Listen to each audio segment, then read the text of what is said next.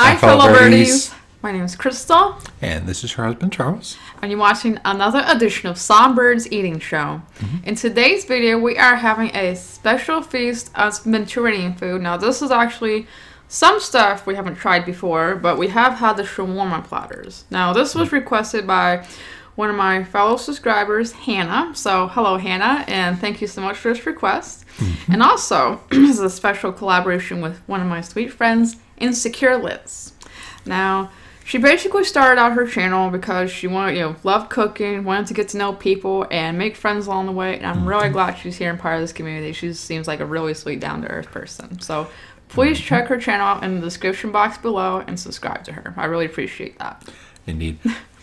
She seems like a really nice person. Well, I haven't really had the chance to get to know her much. So, yeah, and I can't say much there. For today's meal, we are having a combination of, I think it's called a Sultan Meza or Meza combo. And it comes with hummus, baba ganoush, tabbouleh, and pita, casa, chips, and falafel, grape leaves. I think it's called. A lot of complicated names. And also we have some lamb shawarma and rice for me. And for Chuck, he's got beef shawarma. Before we get started, be sure to click the red button down below to subscribe to my channel and hit that bell to receive notifications. Let's go. Okay. Okay, so what are you going to start with? I'll try some of it too, probably.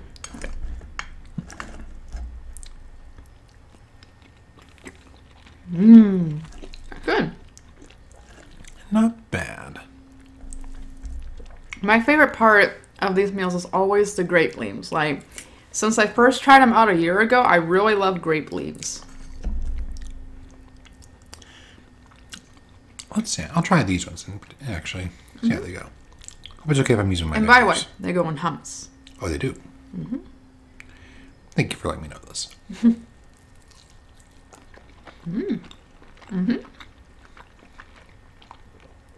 These definitely taste better than those ones you find in cans. Like, it tastes more fresh. And it doesn't remind me of olives. Which I know you hate. You're correct. These are good, though. Like, I don't know why you hate olives. Olives are good. I won't go so strong as say hate. Just not very fond of.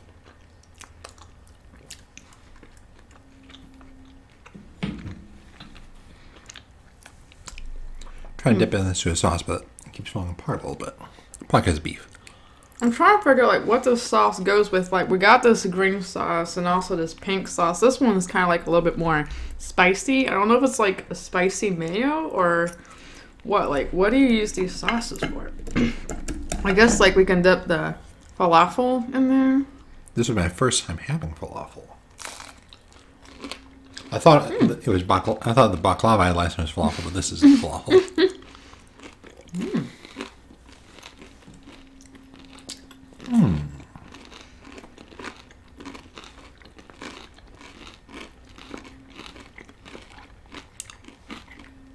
It's definitely a good dip with this stuff, but I think I would definitely prefer, like, the green one. I guess you dip the pita casa chips in it too. Now, as a warning, like I said, I'm not very familiar with most of this stuff, so if I'm eating wrong, please let me know. Or you can let me know. So anyway, how have you been doing lately? We've been doing pretty good. Just trying to get, things going a little bit in life here. There's actually some cool new video ideas we're going to be trying out pretty soon.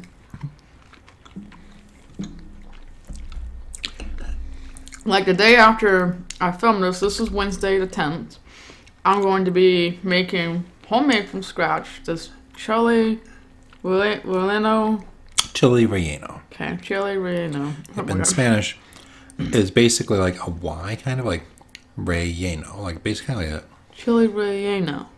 Okay, chili relleno casserole. And I'm going to try to film the cooking process. We don't have the new stove yet, but I'll just maybe like do a quick one this time. Just to kind of like say, hey, here it is. And I know you guys have been asking for it for a long time, and we keep forgetting. Yep. I did this, lasagna. I think it was yesterday. Was it yesterday? And I was like, "So did you remember to film it?" Oops. I kind of feel like it's my fault too because I should have remembered that, but it's just like I keep forgetting. This time, no forgetting. We're gonna put like a little, sticky note on the food. Like, do not forget to film. Those sticky notes really do help. Like, I've often found that I remember things when I do that. So, here's the baba ganoush. Yep. I know it seems kind of basic, but like one thing I used to cause issues, like the backdrop for the ASMR channel. Like when we used to film in the same room for that, Chris would often forget. Like, okay, I did ASMR. You need to take down the backdrop for the mukbang.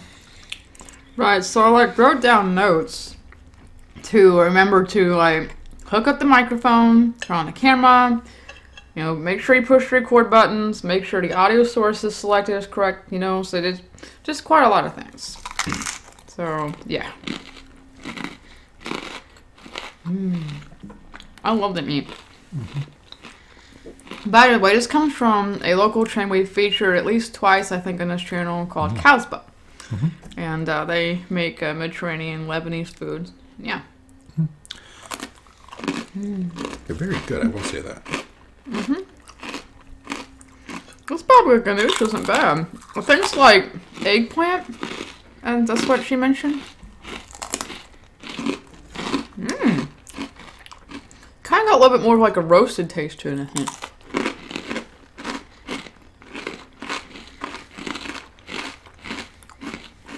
Well, I could be wrong. I'm not saying you're wrong. I mean, it's not very good at describing taste. I'm not either. Don't worry, like, I've used the word tangy, I don't know how many times for ASMR videos.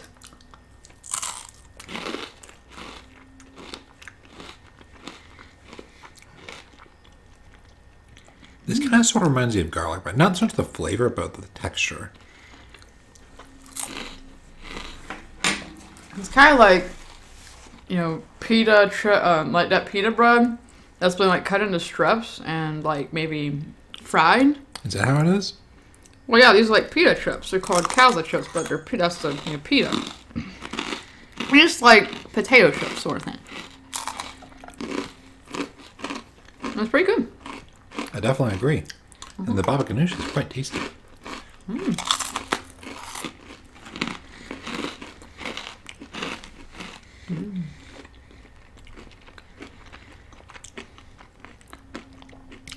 I will admit that this stuff right here, what's it called again? The tabbouleh. Tabbouleh. Okay, Tabbouleh. Tabbouleh. That stuff has me nervous. Mainly because I'm not a huge fan of tomatoes, but I'm willing to give it a shot. I don't think it's bad, but I haven't tried it yet. I might try something right now. Kind of looks like a salad sort of thing.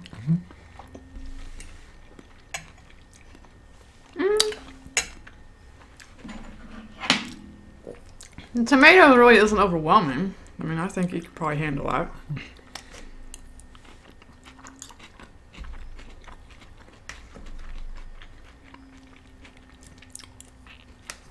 It just kind of reminds me of like a fresh salad. Like, I'm not sure what all these little things are. I think they're just like, I think this is couscous. Aha, I thought it was. It looks like couscous. Well, so it's the best couscous I've ever had. I'll have to like look like a little bit more into what tabbouleh is made of. I'm still trying to get it pronounced right.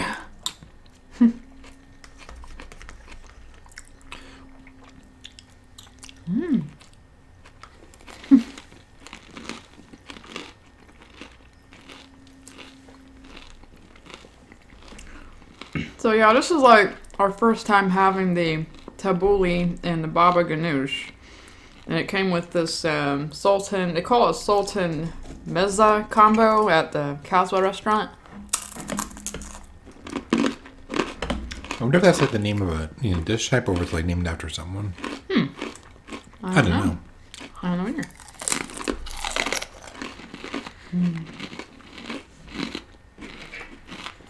I could probably literally eat this food all day.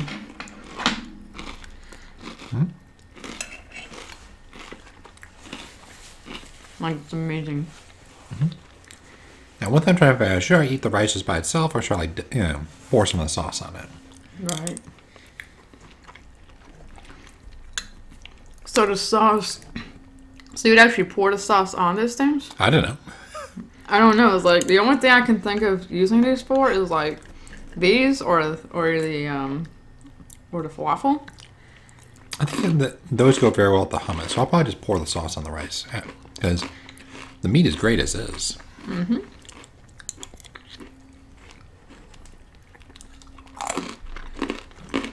But if you know what these sauces are called, please let us know. I have no idea. Like, really, list that in the, you know, when we're ordering it. I just know it's tasty. And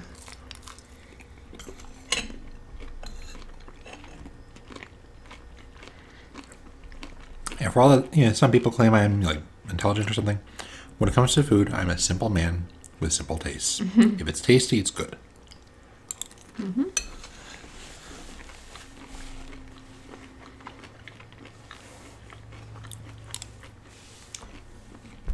You know what springtime is like about a week away?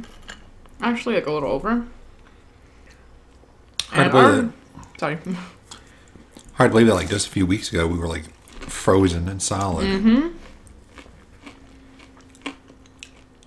This weather's just changing so quickly.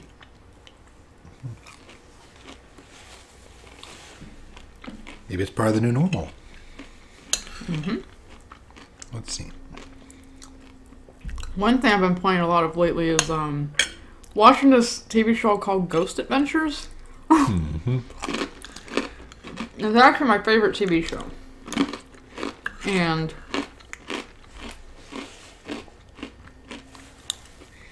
for the longest time, I wasn't able to watch it because I didn't have a subscription for anything that was, you know, made it available.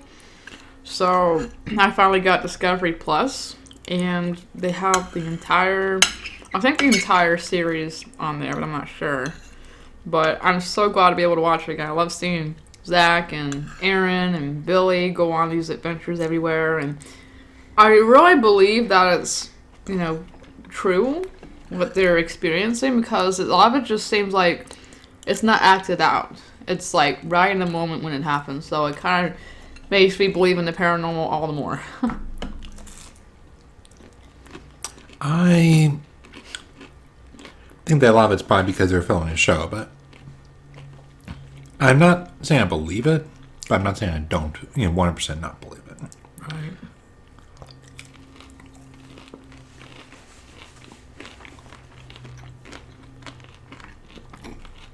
But the show is definitely, like, really interesting. It kind of keeps me intrigued a lot. I need to check out and see what they have on Discovery Plus that I might like to watch. They got a lot of shows on there. Is it like Discovery Channel stuff, or is it? No, it's stuff that, like, is on Travel Channel. I think some of it might be TLC. I don't know, but it's, like, not just Discovery Channel. It's, like, a combination of a lot of things, so. But, yeah, it's, like, their shows are really interesting. Like, I used to watch Ghost Hunters and stuff back then, too, but for some reason, something about that show didn't really, like, seem realistic. I don't know what it was. Listen, I think the only really ghost shows I watched as a kid were Casper. I really liked the Casper movie. Yeah. Oh, I used to watch that when I was a kid. Casper. I got that Casper movie from the 90s. That's what I'm talking about. The live action one. It had a cute ending. Casper, the friendly ghost. Something like that. Not that one. I used to watch a lot of shows back when I was a kid. Like, I even watched some Tom and Jerry shows as well on Cartoon Network. Now, that was a blast. Indeed.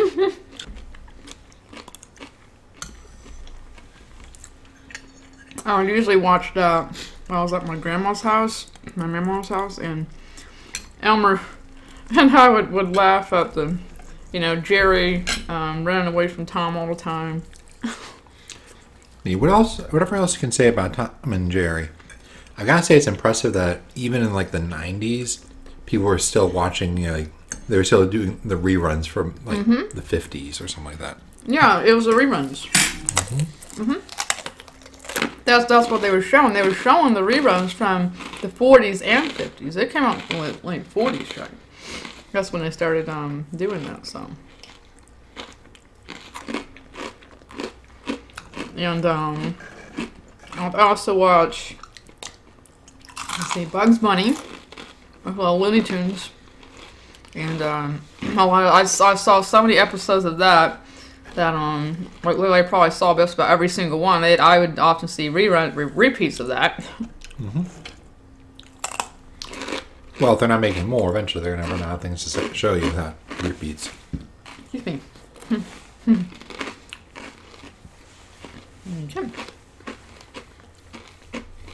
But yeah, shows back then were just like so innocent and very family oriented.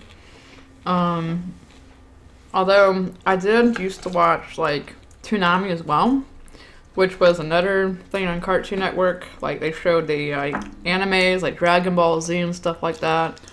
I love the Yu Yu Hakusho as well as Dragon Ball Z.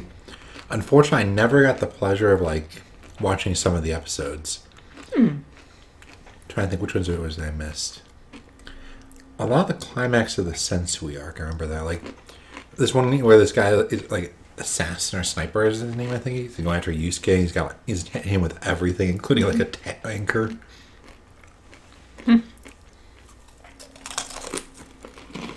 Yeah, I used to watch Dragon Ball Z back in the day. I didn't know what even the series was about, really, back then.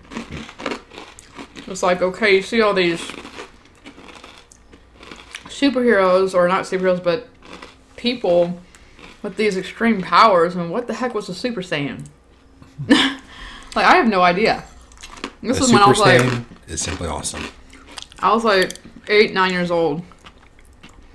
Younger.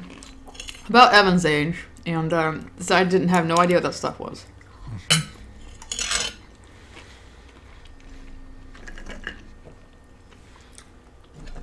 I need to see some of those, some of the anime arcs. Like, I've read the entire series, of course. But I think I only actually saw, like, part of the Frieza saga, and part of the Majin Buu saga, and part of the Saiyan saga.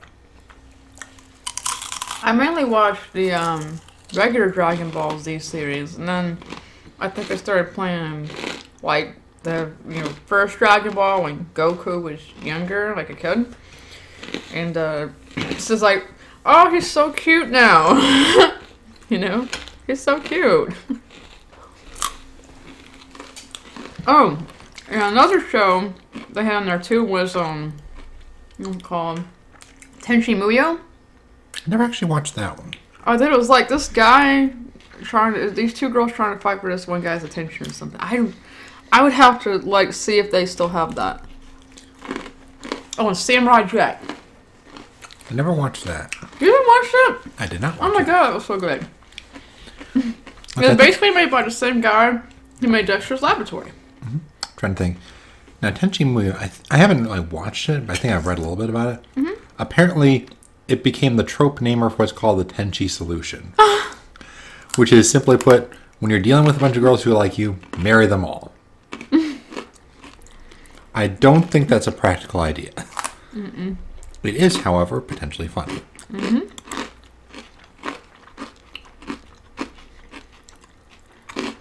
So they had Dexter's Laboratory as well, and I watched that a lot. Johnny Bravo. I watched him a couple times. And Ed and Eddie. Woo! Remember the intro? It's at the very end. Oh god, so many memories.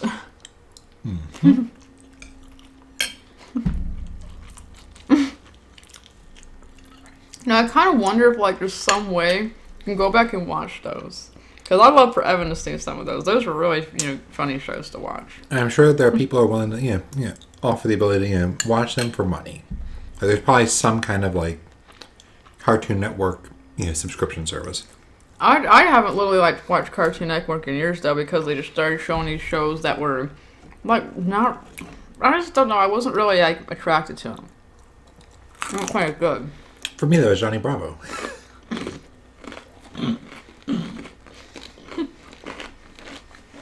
I will admit something. When I was a little girl, I had a crush on Johnny Bravo.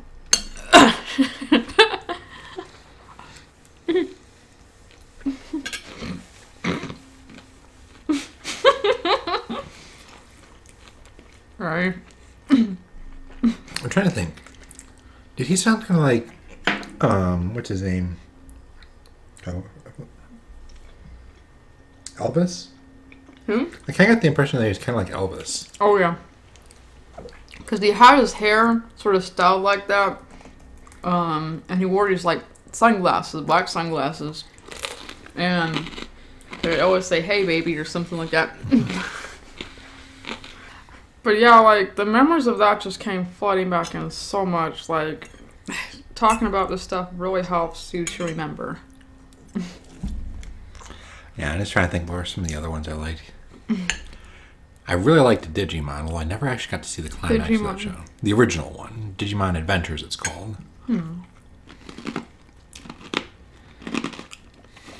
I wasn't, really a big fan of Digimon too much. It just was, too much of a copycat of Pokemon. Well, what? What? I will not dignify that with response. I guess you're a big lover of Digimon. Yes, I actually recorded, I'm sorry. almost an entire arc on VHS tapes. I'm sorry. I didn't mean to insult you. But I'm just saying that I didn't really like it too much. Because I felt like it was copying Pokemon too much. I love Pokemon. Don't get me wrong. I don't know really anybody who doesn't love Pokemon. I liked the result of the death battle between Pokemon and Digimon. I know.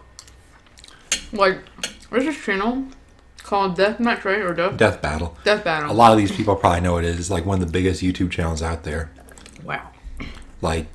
Whenever they do a video, it often shows up as number 1 through 10 on trending YouTube wide. Wow. That's not bad. What was that last fight that we watched? It was between this one guy who was pretending to be a ninja or something, or one of those karate people. I think it's Sanji versus Rock Lee. Yeah. Yeah, One Piece versus Naruto series. That one was a lot of fun.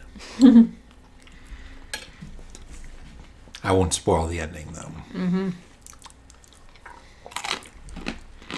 I'll just say it was brutal. That was a lot of fun. I think my favorite dip is actually this baba ganoush. I love it. Tastes is perfect. I have no preference myself. Honestly, these don't taste too much different. Oh, that just might be me. It's pretty good.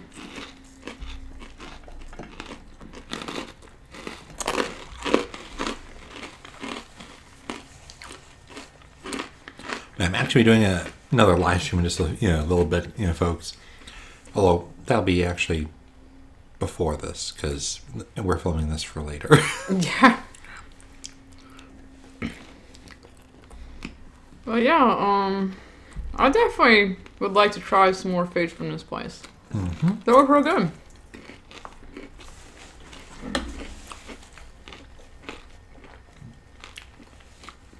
In fact, not too long ago, they actually gave us some free food to try for a video for our ASMR channel, and you ate the, what was it, lamb shanks? Every single bite. You look like you're in heaven. Just the memories.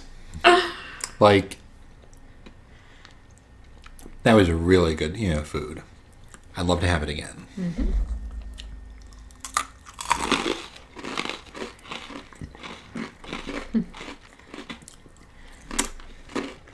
Honestly, I was worried I messed up on the video a little bit. That was a lot of food. We didn't know it, but they said they basically given us a family-sized platter. And you ate the whole thing. I don't know how many calories that was. Remember, we had some left over.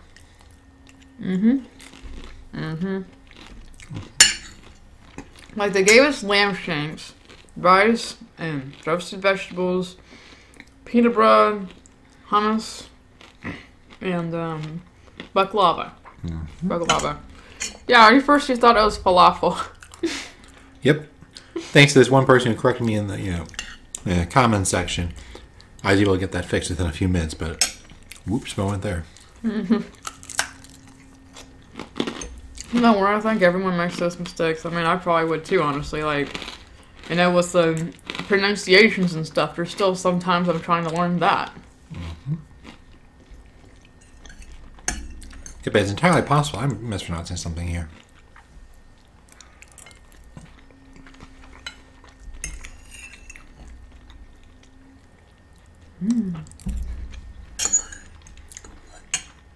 I'm definitely getting stuffed. Oof. Indeed, I'm not sure if I'll be able to finish it all. And so you get all this food for like only, I think, less than 1,000 calories. That's what mine is. Yours is higher. True. Yours is like 1,300, I think. Yeah. Beef is that many calories? Well, the beef and rice dish, what they wrote down on the thing platter they gave us was like, it said the beef was 700 something and the rice was 200. Mine was like 274 and the rice was another 200. And then of course you got, you know, all these little condiments on the side here. And they're like, you know, 100 calories something each. Dang. But the hummus was about 150.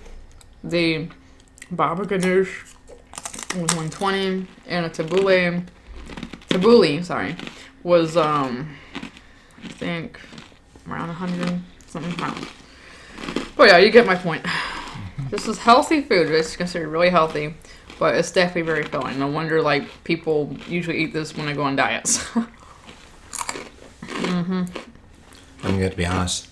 I think I've pretty much reached the point that I can keep eating, but it's not going to be a forcing thing, you know? Right. So, we're probably going to get ready to end this because I'm definitely going to stuff too. We'll finish this off camera. But we had a great time, and it's good to see you folks. And definitely give this place a thumbs up. If you're ever in Memphis, please check out Casbah restaurant. They've always been very generous, very nice to us, and we always appreciate some good Mediterranean Lebanese food from this awesome place.